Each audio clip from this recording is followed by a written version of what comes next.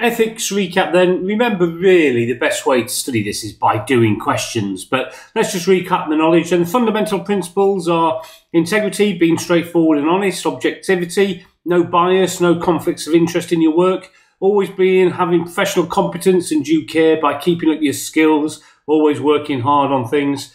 Be confidential, don't disclose without authority or if you're legally obliged to give away some information. And always have professional behaviour, complying with laws and regulations and not discrediting the profession. So there's going to be threats to those principles that we need to be aware of. Self-interest, self-review, advocacy, talking on behalf of somebody else, familiarity, being an engagement partner or whatever for too long, intimidation, they're threatening to take the job off you. All those sorts of things are threats. And then we have to come up with safeguards then to safeguard ourselves against those threats. And if you're the firm itself, then the sort of safeguards is train everybody in ethics, have really good quality control procedures, always have consultation, maybe with an ethics partner, change the engagement and audit partner frequently, and have internal codes of ethical conduct. So they're the sorts of things for the firm.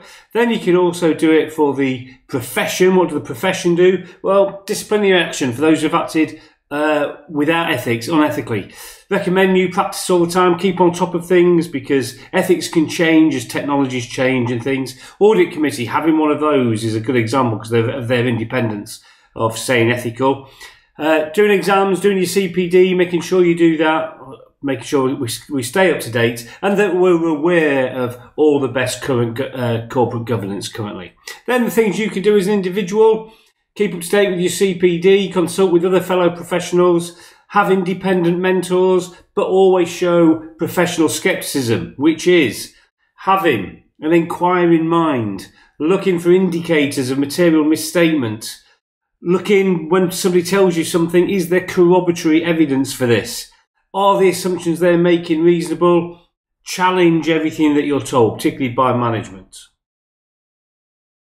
So doing a question, how do we do it? We identify those threats and then we say, right, are they significant? When we talk about significant, obviously significant amounts, the amount of money there is, the subjectivity around it, higher the more significant it is, and the seniority of the people involved, the higher the more significant it is.